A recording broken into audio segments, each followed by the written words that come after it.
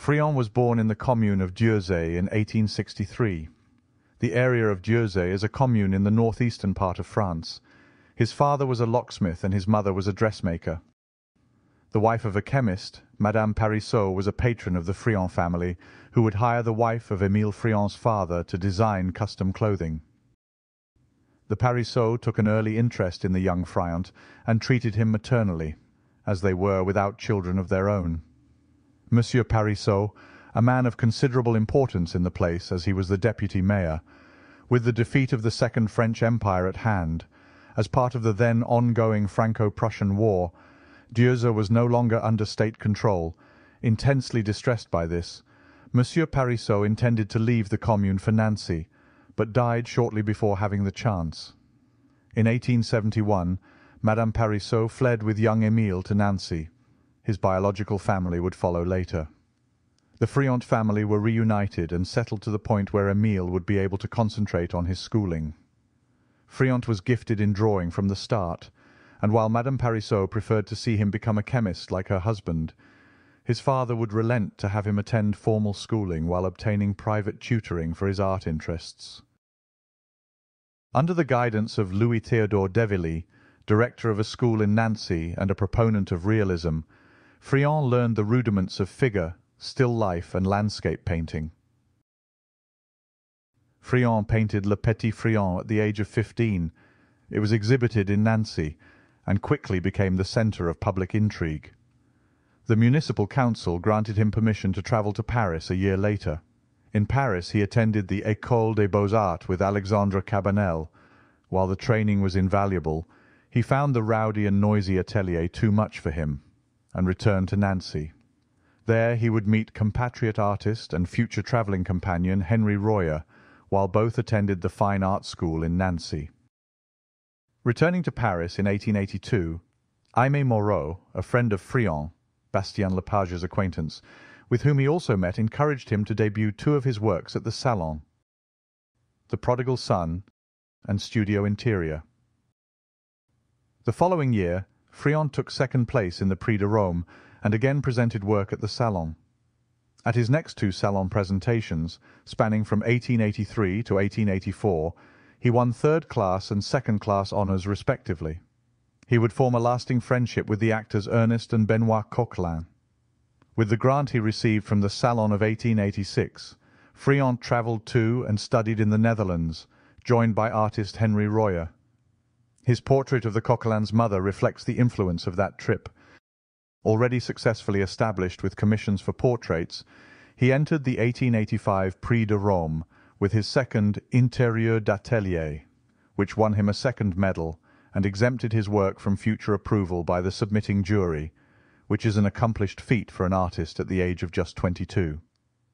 At the Paris Salon of 1886, Friant continued to show portraiture along with other entries, and won a scholarship from the French government which enabled him to travel.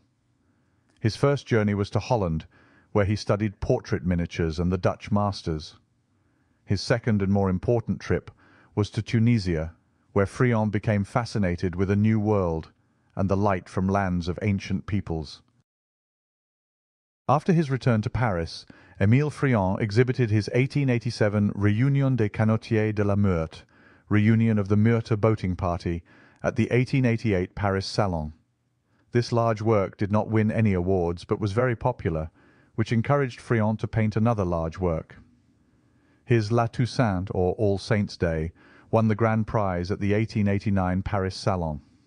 In the same year, Friant was named a Chevalier of the Legion of Honour, and won a gold medal, and another travelling scholarship at the Universal Exposition in Paris.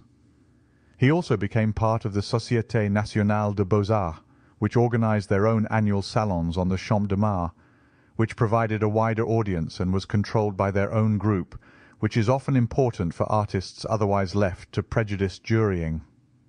By the mid-1890s, Friant began introducing idealistic compositions into his work, maintaining his naturalistic and skillful representation of daily life, while attracting affluent clientele.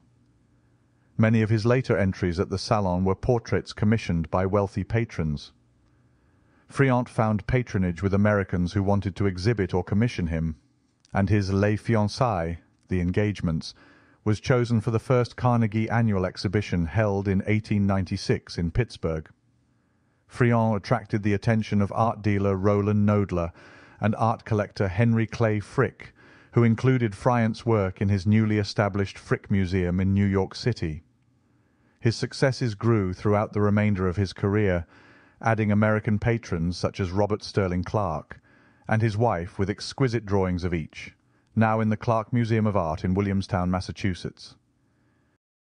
He continued to exhibit through the years at the salons in Paris and Nancy.